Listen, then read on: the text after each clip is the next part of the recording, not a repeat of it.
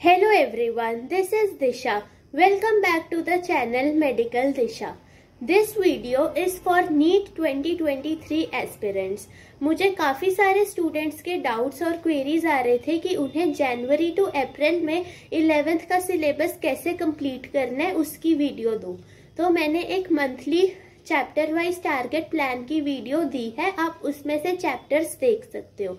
और अब मैं इस वीडियो में आपको कुछ टिप्स दूंगी जिससे आप अपनी 11th को अच्छे से कंप्लीट कर सकते हो।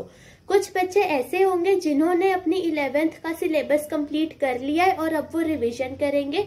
They can go ahead with the revision और आप भी वो मंथली टारगेट प्लान के अकॉर्डिंग रिवाइज कर सकते हो। और जो बच्चे जो जनवरी 2022 में अपनी 11th का बिल्कुल फ्रेश स्टार्ट करेंगे, उनके लिए मैं ये टिप्स लेकर आई हूँ।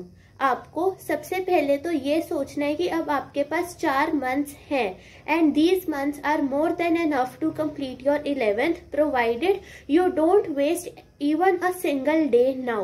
Now we have to utilize every single second to complete our syllabus. उसके बाद हमें एनसीईआरटी पे अपना प्राइम फोकस रखना है। एनसीईआरटी बायो के लिए बहुत इंपॉर्टेंट है। एनसीईआरटी बायो से एक भी वर्ड, एक भी डायग्राम, एक भी लाइन को हम इग्नोर नहीं कर सकते। इनऑर्गेनिक के लिए भी एनसीईआरटी ही हमें करनी है। अगर फिजिक्स एनसीईआरटी से समझ नहीं आ रही है तो आप मॉड्यूल पढ़ सकते हो, नहीं तो कोई एक रेफरेंस बुक पढ़ सकते हो। And I want to say to all of you that keep your study material concise.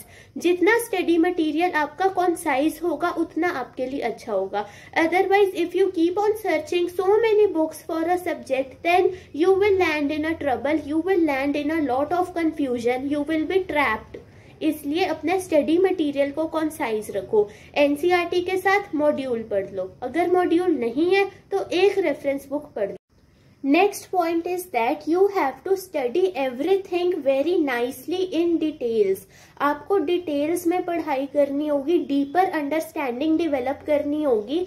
आप शॉर्टकट्स को अडॉप्ट मत करो, डोंट गो विद शॉर्टकट्स, क्योंकि शॉर्टकट्स उनके लिए होते हैं जो सारा सिलेबस कंप्लीट कर चुके हैं और विद इन 10 to 15 डेज वो रिवीजन करना चाहते हैं, उनके लिए शॉर्टकट्स होते हैं। अगर आप बिल्कुल फ्रेश स्टार्ट कर रहे हो तो शॉर्टकट्स के पास मत जाओ, डीपली कॉन्सेप्ट को समझो, फिजिक्स में डेरिवेशंस को प्रैक्टिस करो, तभी आपके लॉन्ग लास्टिंग कॉन्सेप्ट्स बनेंगे आपके माइंड में।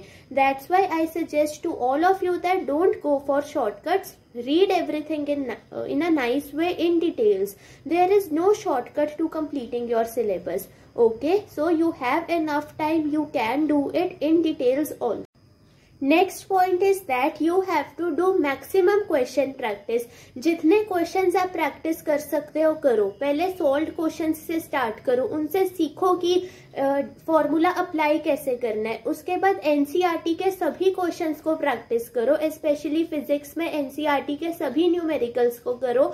उसके बाद प्रीवियस ईयर क्वेश्चंस पे जाओ, एटलीस्ट प्रीवियस 5 ईयर क्वेश्चंस आपको आने चाहिए। अगर आपके पास ज्यादा टाइम है तो आप प्रीवियस 10 ईयर्स भी कर सकते हो। And rest depends on your capacity. आपको प्रीवियस 5 ईयर क्वेश्चंस तो करने ही करने हैं।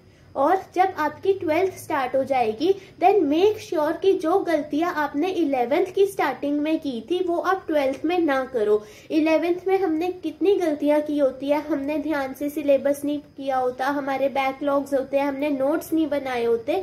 इसलिए 12th को आप स्टार्टिंग से ही बहुत अच्छा करोगे।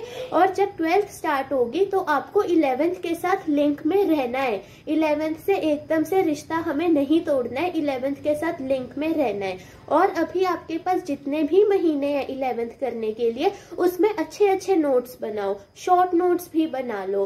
If your notes and short notes will be ready, तो जब आप बाद में रिवीजन करोगे तो आपको कोई दिक्कत नहीं आएगी। इसलिए नोट्स को अच्छी तरह बनाओ, 12th की स्टार्टिंग ही बहुत परफेक्ट करो और गलतियां रिपीट ना करो। So this was all about this video. I hope this helps you. Thank you.